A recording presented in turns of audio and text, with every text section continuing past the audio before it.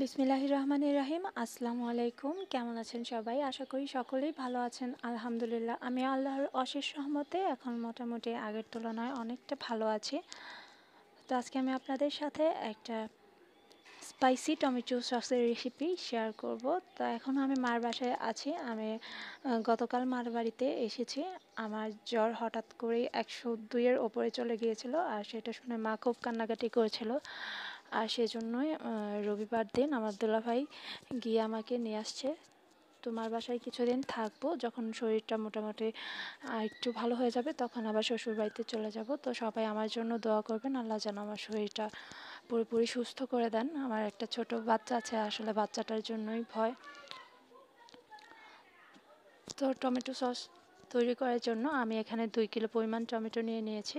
আমার টমেটোগুলো এতটা লাল ছিল না, আপনারা টমেটো সস তৈরি করলে চেষ্টা করবেন একেবারে লাল টমেটোগুলো নেওয়ার জন্য। লাল টমেটোগুলো নিলে কালারটাও কিন্তু বেশ ভালো আসে। টমেটোগুলো এখন আমি 4 টুকরো করে কেটে নেব। আশা করছি আমার আজকের পুরো ভিডিওটি সবাই দেখবেন। ভিডিওটি ভালো লাগলে লাইক, কমেন্ট এবং বন্ধুদের সাথে শেয়ার করতে ভুলবেন না। আর যারা আমার চ্যানেলটিকে সাবস্ক্রাইব করেছেন তাদের প্রতি আমি কৃতজ্ঞতা প্রকাশ করছি। আর যারা এখনও পর্যন্ত আমার চ্যানেলটিকে সাবস্ক্রাইব করেনি, যদি আমার আজকের ভিডিওটি ভালো লাগে তাহলে অবশ্যই আমার চ্যানেলটিকে সাবস্ক্রাইব করে পাশে থাকা ছোট্ট বেল আইকনটি ক্লিক করে দেবেন।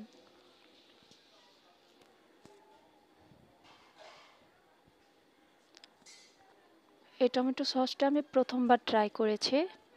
তো প্রথমবার হিসেবে মোটামুটি ভালোই হয়েছিল। তো আমার সবগুলো টমেটো কেটে নেওয়া হয়ে গেছে। এখন আমি এর মধ্যে 2 কাপ পরিমাণ পানি দিয়ে দিচ্ছি। পানি দিয়ে আমি একটা ঢাকনা দিয়ে ঢেকে ভালো করে এটাকে জাল করে নেব। দিয়ে দিচ্ছি 2-3 কোয়া রসুন। আর যেহেতু ঝাল করে তৈরি করব সেজন্য দিয়ে দিলাম 4-5টা শুকনো মরিচ। দেখুন টমেটোগুলোতে বলক চলে এসেছে। একেবারে যখন গলে গলে যাবে তখন আমি, আর এই পানিটা যখন একটু শুকিয়ে যাবে তখন চুলো থেকে নামিয়ে নেব।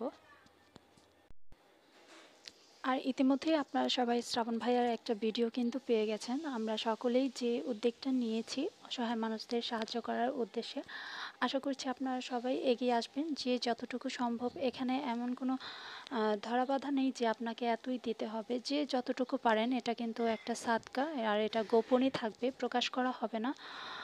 তো আপনারা যার যার স্থান থেকে যে যতটুকু পারেন সকলে সাহায্য করার চেষ্টা করবেন। আপনাদের আশেপাশের যারা অসহায় মানুষ আছে, গরিব মানুষ আছে, তাদেরকে পারেন বা শ্রাবণ ভাইয়ার মাধ্যমেই পারেন, যে যতটুকু পারেন অবশ্যই সকলকে সাহায্য করার চেষ্টা করবেন। কারণ এখন একটা দুর্যোগময় পরিস্থিতি, এটাই সময় মানুষের পাশে দাঁড়ানোর। তো আমার টমেটোগুলো কিন্তু পুরোপুরিভাবে সেদ্ধ হয়ে গেছে। এখন আমি এটাকে ঠান্ডা করে ব্লেন্ডার জারে দিয়ে ব্লেন্ড করে নেব। অবশ্যই ঠান্ডা করে নেবেন, গরমটা কিন্তু ব্লেন্ড করতে যাবেন না, তাহলে আপনার ব্লেন্ডারের জারটা নষ্ট হয়ে যাওয়ার সম্ভাবনা থাকবে।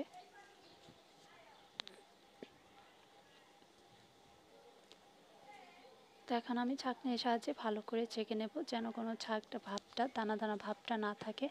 একেবারে ভালো করে ছেঁকে নেবেন।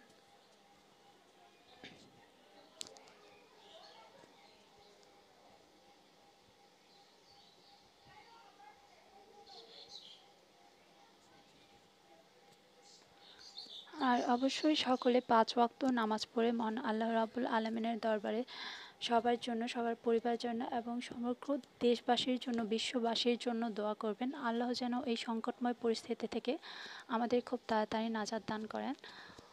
তো এই যে আমার টমেটো পিউরিটা তৈরি করে নেওয়া হয়ে গেছে। এখন আমি এর মধ্যে 2 টেবিল চামচ পরিমাণ ভিনেগার দিয়ে দিলাম। ভিনেগারটা সংরক্ষণ করার জন্য অবশ্যই দিতে হবে। আর দিয়ে দিলাম স্বাদ মতো লবণ। আর দিয়ে দিচ্ছি 2 টেবিল চামচ পরিমাণ চিনি। এখন দিয়ে দিচ্ছি 2 টেবিল চামচ পরিমাণ লাল মরিচের গুঁড়ো। আমি যেহেতু একটু স্পাইসি করে বানিয়েছি, তো সেজন্য আমি লাল মরিচের গুঁড়োটা একটু বেশি পরিমাণ দিলাম। এখন আমি চুলোতে বসিয়ে যতক্ষণ পর্যন্ত এর পানিটা সম্পূর্ণ না টেনে যায় ততক্ষণ পর্যন্ত জাল করে নেব। আর জালটা একদম মিডিয়াম লোতে রাখবো।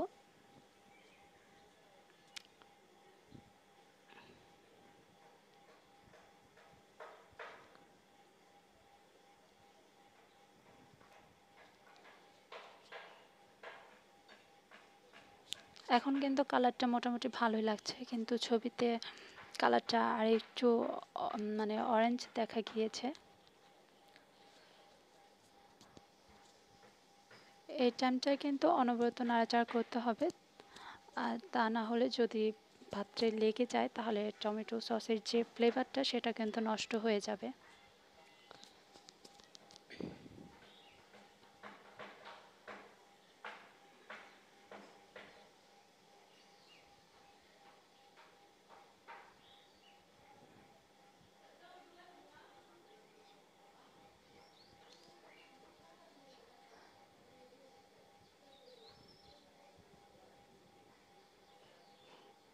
তো আমার সসটা প্রায় রেডি হয়ে গেছে। এখন আপনাদেরকে আমি একটা হাতের সাহায্যে চেক করে দেখাচ্ছি।